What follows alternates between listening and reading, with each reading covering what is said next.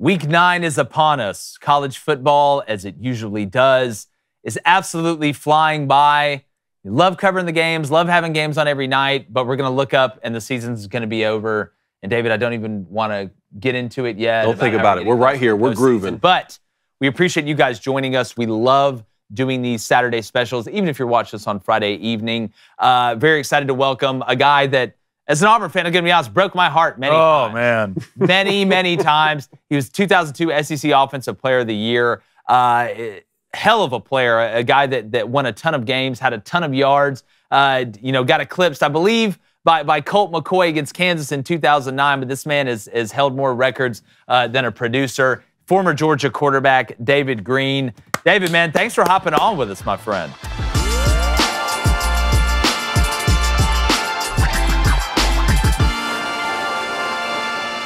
Hey, good to be on, fellas. Excited about some football today.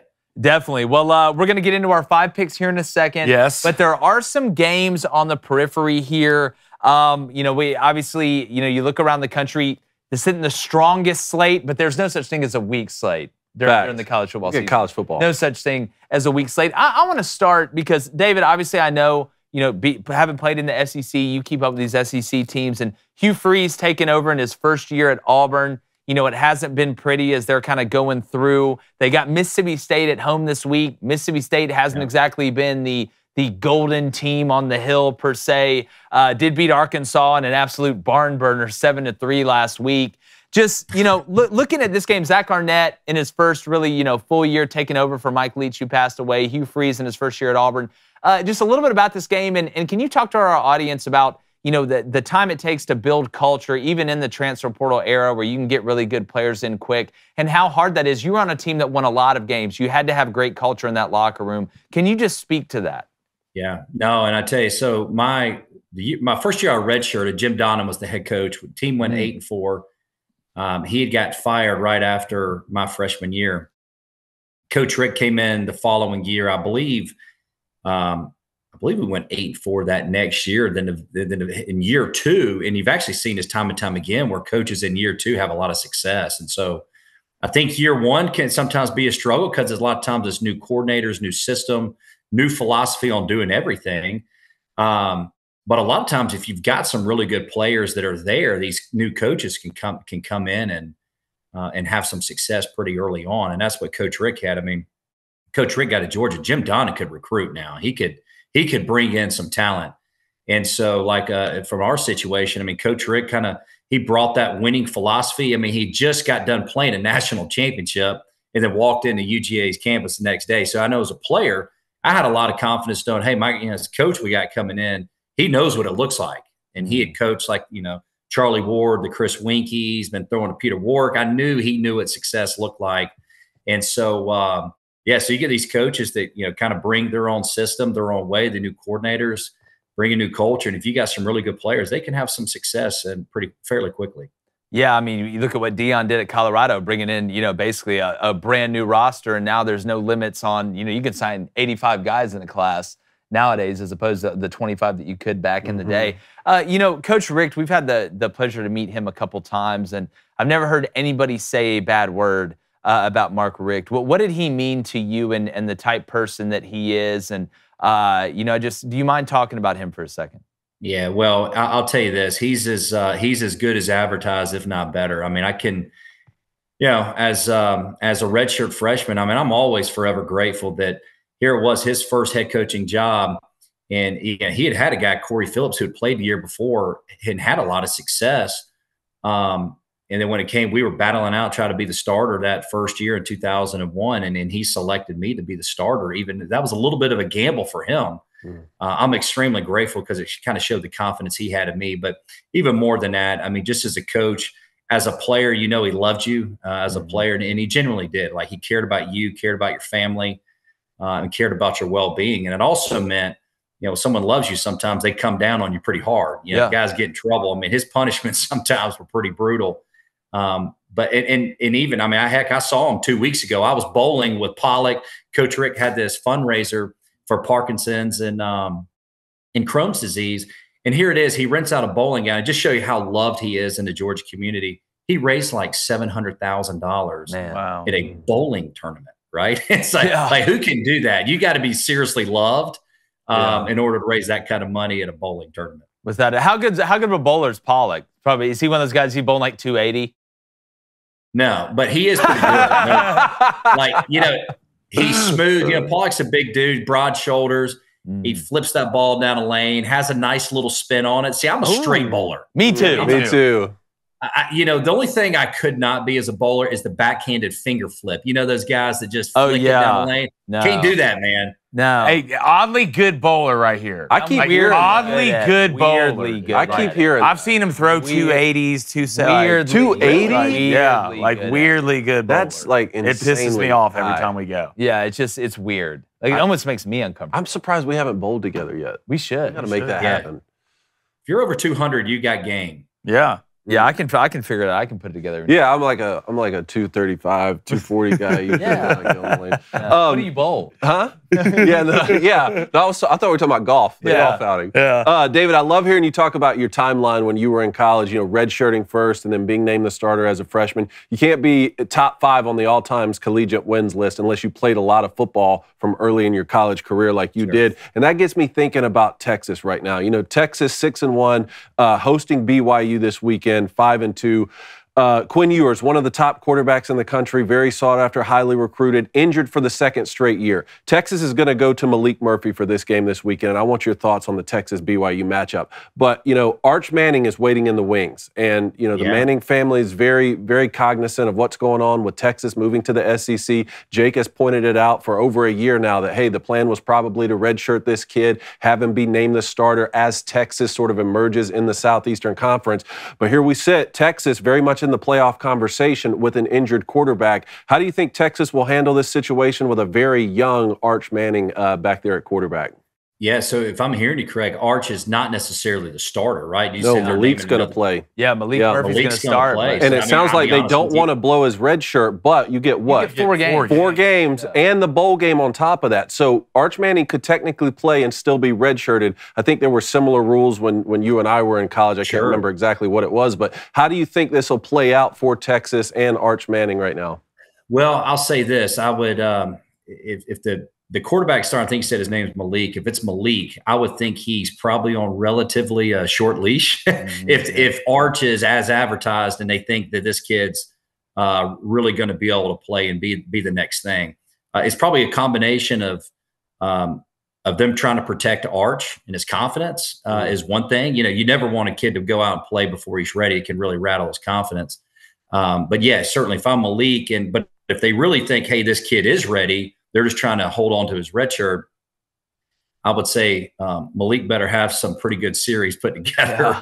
Because look, they're trying to stay in the playoff picture here, right? So they got to win football games, and if they feel like they need to make that switch, he'll probably make it sooner than later if Arch is progressing like I think we as fans think he probably is. We didn't see a lot from Malik last week when he came in relief of Quinn Ewers, but we have in the past seen what he's capable of. So I don't know if this is a situation where he comes in and balls and keeps the Texas train moving. Well, and to David's point, it used to be that you come in redshirt. Redshirt's the best thing ever happened to you. It was great. I got redshirt. It was fantastic. In the NFL, you used to be able to wait behind guys before they put you in. Nowadays, with NIL in college, you're paying these guys all this money. You expect them to come out as freshmen. And we've seen, the Johnny Manziels of the world and some of these other guys come in as freshmen and ball. But that's the anomaly. I look at the NFL. Anthony Richardson starting day 1. Bryce Young starting day 1. CJ Stroud, which it's working out for the Texans, starting day 1. I feel like Jordan Love is kind of the last guy that actually got to sit behind and take his time before they just threw him out there.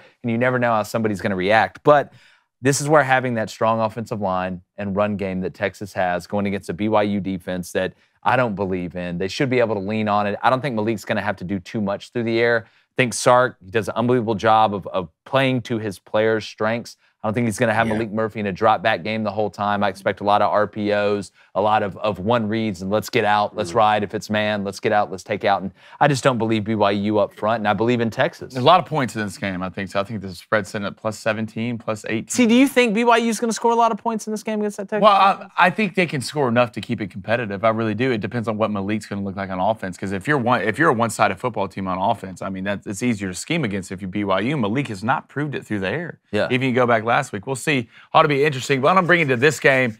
It's not going to affect a lot of the SEC standings, but South Carolina versus Texas A&M right now. In your opinion, what head coach needs this win more?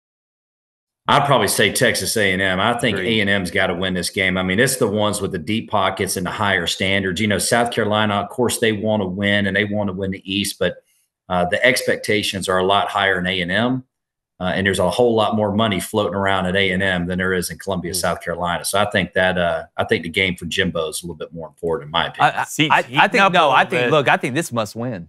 I'll be honest with you. Look, I always laugh when people are like, oh, well, you know, they're going to wait until the buyout drops. You know how much money these cats have? Yeah. They've already got the money together to get rid of them. What do you think? I mean, look, at the end of the day, A&M's never going to have a money problem. Texas is never going to have a money problem. Some schools, again, some guys got unlimited credit when they walk in the casino. A&M's one of them, all right? They got 2 planes waiting on standby, one if they get bored of the other one. So A&M is so much better than South Carolina. You're sitting at 4-3 right now, right? South Carolina's not going to fire Shane Beamer regardless of what happens. Next year is going to be hot for him if it doesn't turn around this year, which I don't see how it does. But if A&M loses this one and you go 4-4 with kind of all the hoopla and, hey, we got experience, even with Wegman being hurt, Max Johnson having the experience being in there, I think they're going to fire him. You still got Ole Miss and LSU on the schedule. Texas A&M does? Yeah, tell David who you think is going to get the A&M job, Jimbo. I think it's going to be Urban Meyer.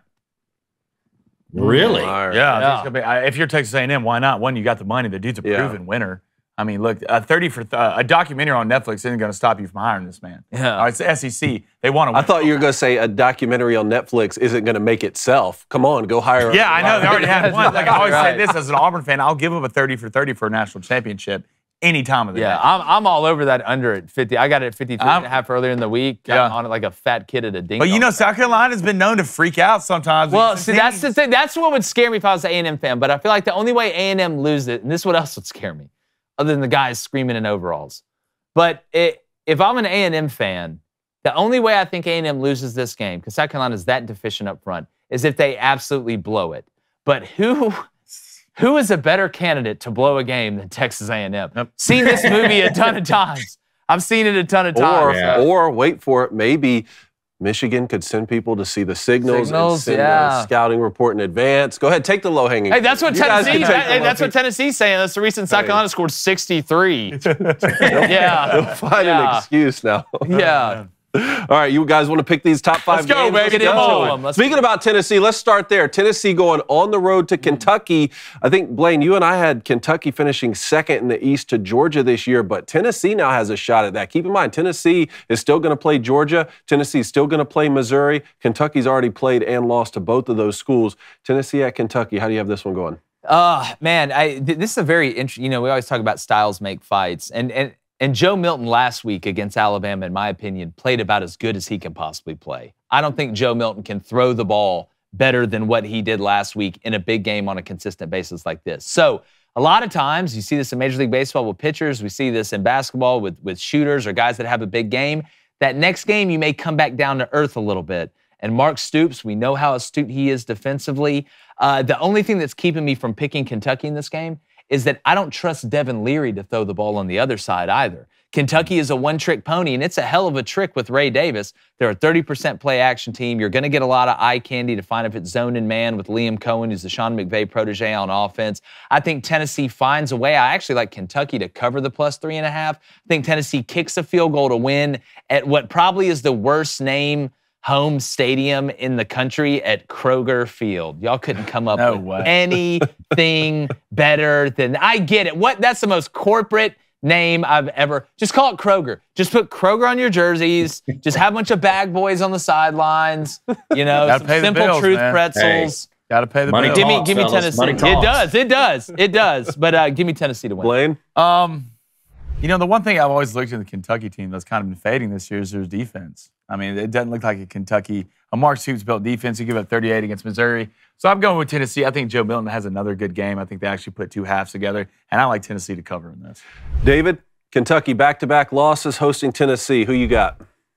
Yeah, I've got Tennessee as well. I was at the Georgia-Kentucky game, came expecting a four-quarter battle, and it was out of hand from the beginning. Yeah. Now, look, I love Mark Stoops. I think he can do more with less than most coaches. I think he's fantastic. He's the best thing that happened to Kentucky football.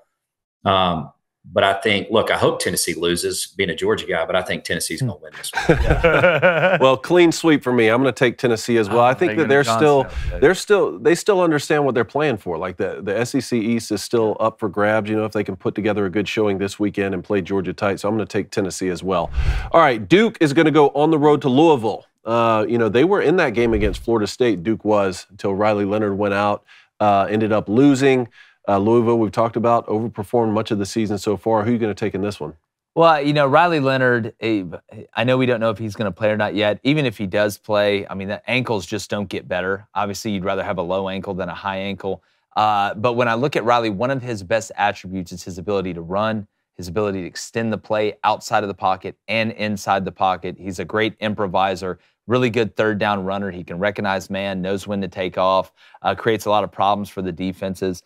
But with him not having a ton of running ability, I like Jordan Waters. I like some of the pieces that they have in the run game. But this Louisville team defensively, which has surprised me, has really punched above their weight. They went toe-to-toe with Notre Dame up front, were able to find a way to beat Notre Dame basically at their own game. I think this comes down to decision-making with Plummer at quarterback. And, you know, he's been kind of hit or miss. You watch him against NC State, he looks like, you know, Drew Barrymore from 51st States, like he just forgot everything. Then you watch him against Notre Dame, and he looks like Shane Falco out there when he remembered everything. So I like Louisville to win this game because I'm going to default to the home team. But the thing that scares me about this pick is Mike Elko is so good at scheming defensively.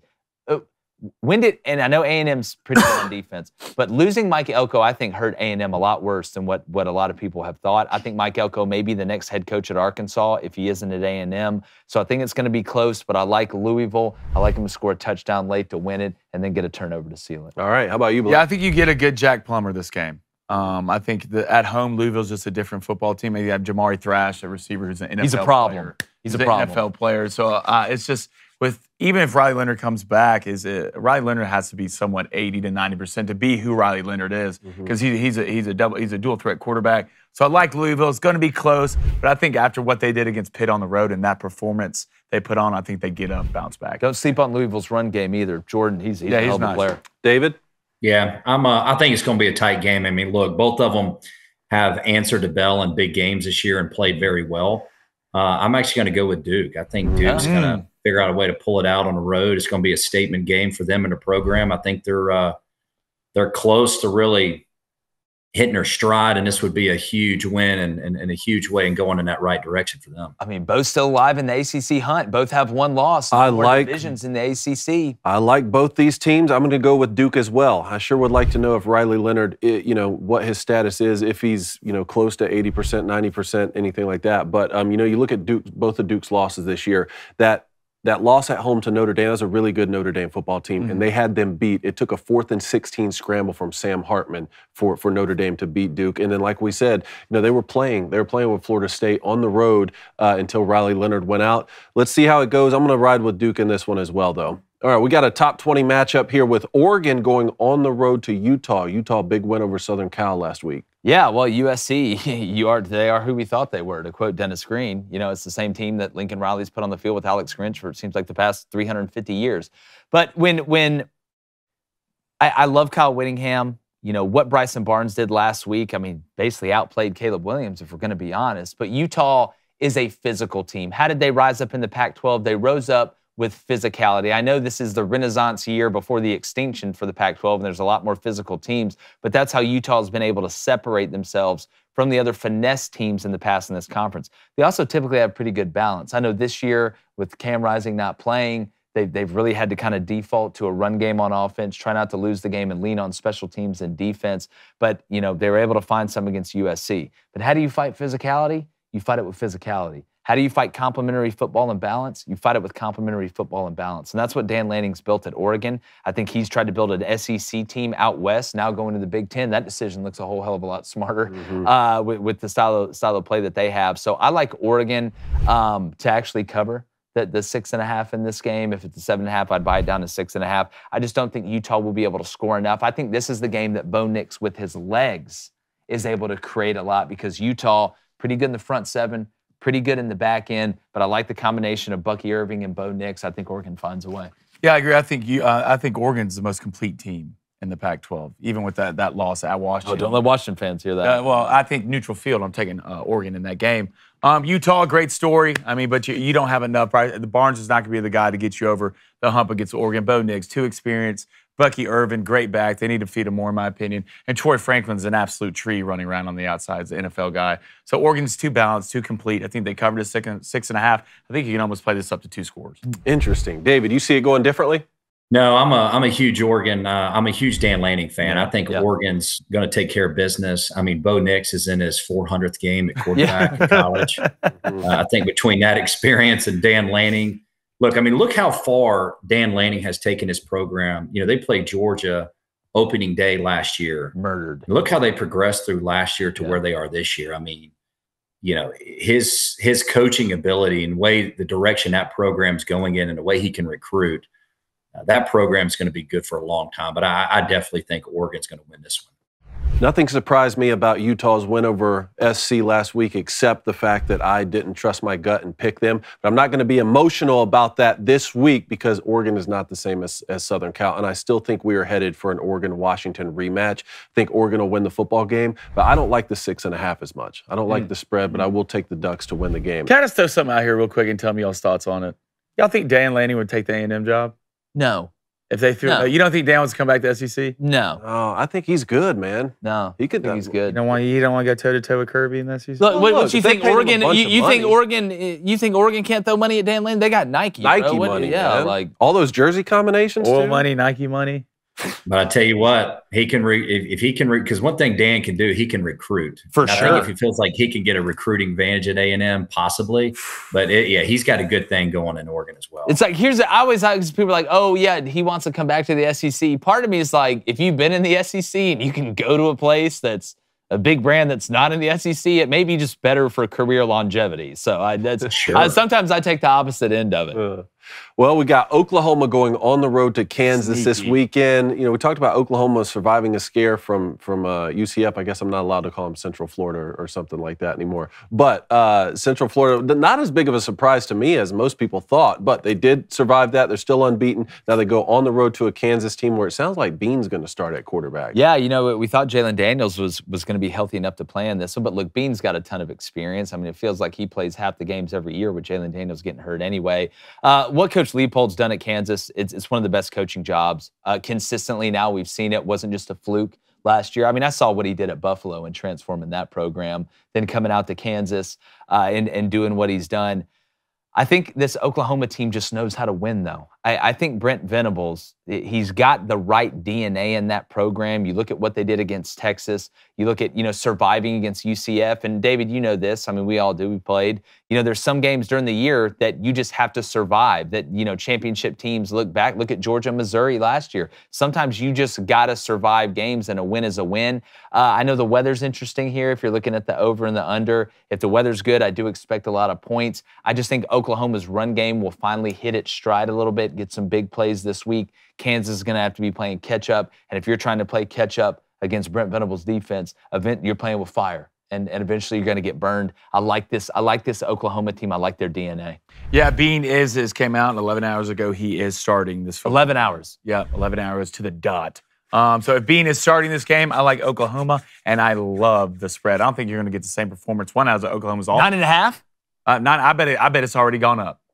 I bet it's already gone up since we talked. Because you like Oklahoma. You needed Daniels out there for Kansas if there's going to be a fighting chance. Bean, great kid, a lot of experience, but not good enough to run against Dylan Gabriel and these boys from Oklahoma. I think Oklahoma gets up for this game because I don't think they got up for the game last week. I think Venables going to have these guys right. I like Oklahoma, and I like them big.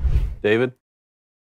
Yeah, I hate to go with you guys, but I'm pretty strong as well. I think Oklahoma's going to win this one. I think it's just going to be too much. Like you said, I think they got humbled a little bit last week, and coaches actually love that, right? I mean, when you win a game and you don't play your greatest, For sure. there's a lot of good coaching points.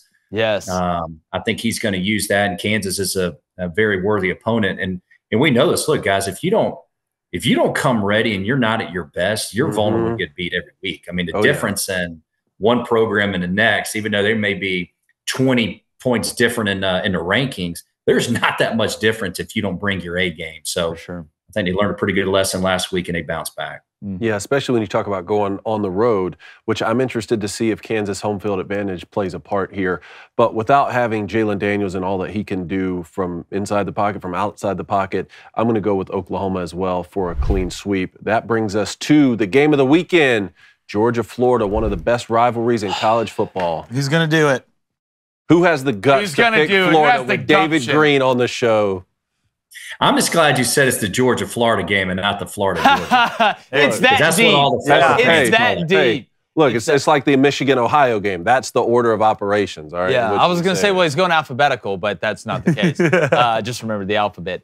Look, Florida, we talked all offseason about, preaching patience to Florida fans with Billy Napier because we expected a bumpy year this year. Even you look at their schedule next year, it's like walking in your house getting hit with an aluminum bat. It's unfortunate and it hurts. But they've been punching above their weight. Graham Mertz has shocked me, one of the biggest surprises in college football to me.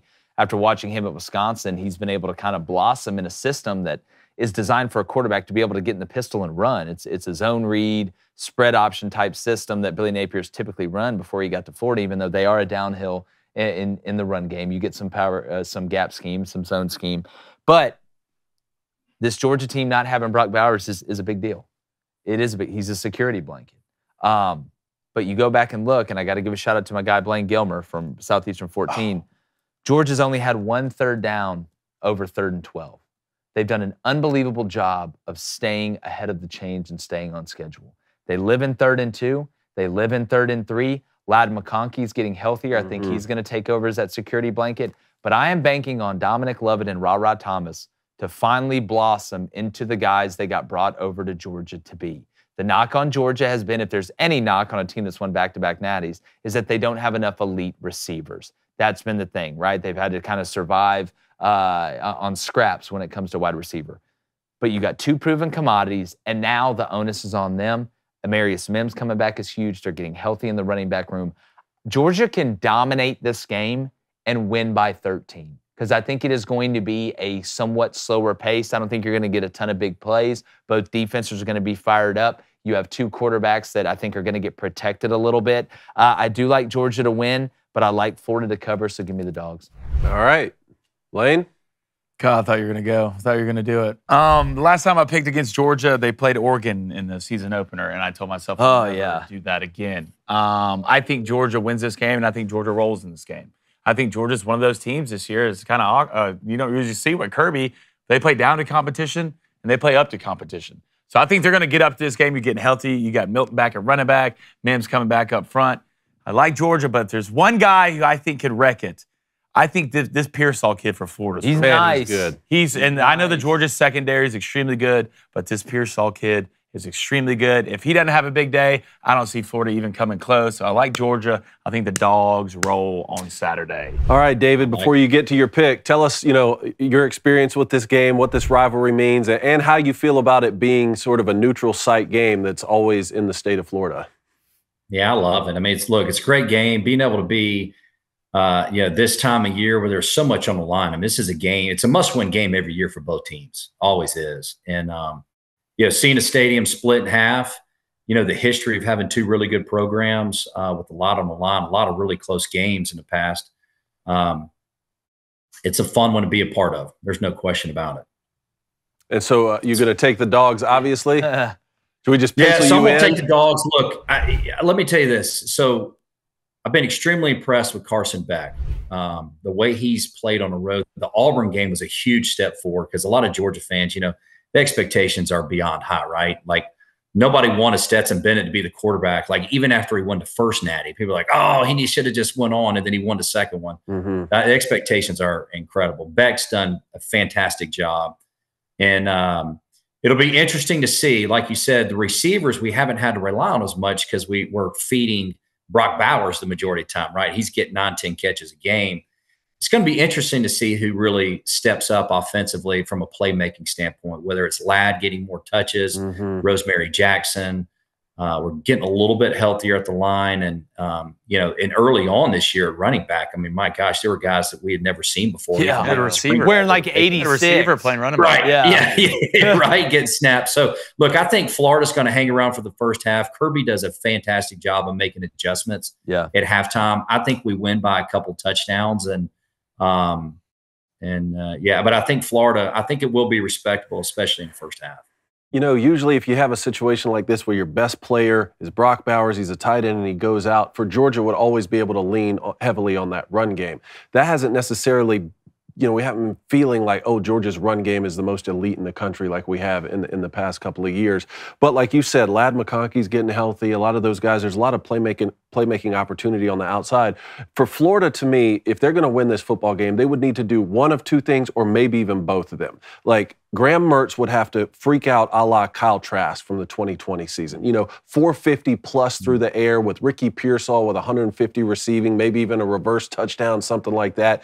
And then on the defensive side, like really get after Carson Beck. I'm talking about multiple turnovers in critical spots. And it may take both of those things from Florida to happen. I just feel like Kirby Smart has done such an elite job on the recruiting trail to be able to stack these classes one after another. It gives them the depth to be able to have a star player like Brock Bowers go down. So I'm going to roll with Georgia as well, but it should be a heck of a game. Definitely. I can't wait to watch it. Like I said, there's no such thing as a weak slate, and there's no such thing as a weak guest picker when it comes to Crane & Company. We got one of the best legends to ever do it, former star quarterback at Georgia, David Greene. David, man, thanks so much for coming on. It's an honor to talk to you, man. Like I said, you broke my heart many a times, but now that I'm older and I'm dead inside, it doesn't hurt as much. Hey, I appreciate it, fellas, and go Dogs. Definitely. All right, make sure you hit that like button, hit that subscribe button. Enjoy the college football watching while you can, because it goes by fast.